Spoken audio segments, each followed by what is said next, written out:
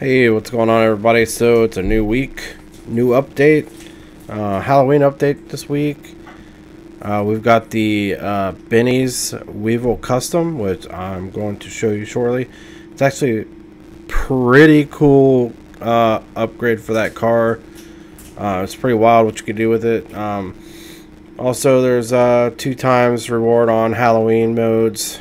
You got a Sasquatch outfit and a death mask. The death mask is pretty cool, so make sure you check that out. I think if you have GTA Plus, it should already be in your inventory. So head over to one of your facilities there and check that out.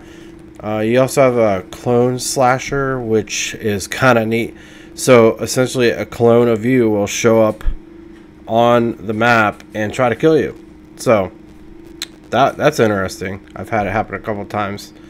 And yeah, so let's just get into it. Okay, so as you can see here, this is the new Benny's Custom Weevil, and I don't have it in Benny's yet. I'll take it to Benny's and show it to you, but as you can see, it's pretty freaking cool.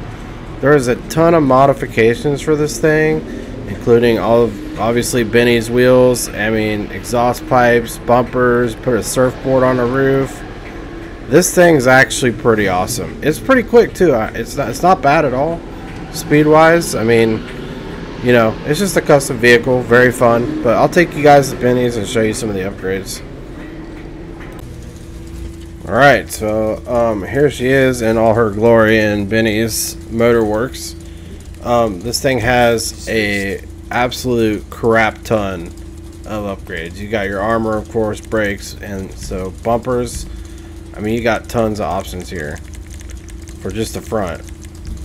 Rear bumpers, same thing. Tons of different options. You know, you can make it look kind of however you want. Really cool.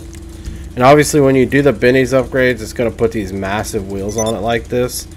But I will put a note out there for those who like to have modded cars. If your car is already modded, if you put the Benny's upgrade on it, you're going to lose your unselected interior, so that's something to keep in mind with this. Move on through it. The chassis, you got headlight covers, you know, all kinds of different options for that. Tail lights, tons of options. Engine mods as usual. Exhaust, I mean, this is crazy. Look at all these options you get for this thing. You get explosives, you know, the normal ignition and remote bomb.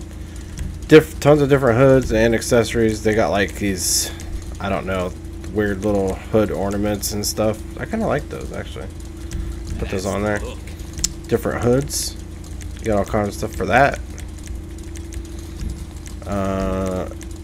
Tons of interior stuff. I didn't even really get much into the interior, but you got seats, steering wheels, shifters, doors, light, color, roll cage. I mean, all kinds of stuff.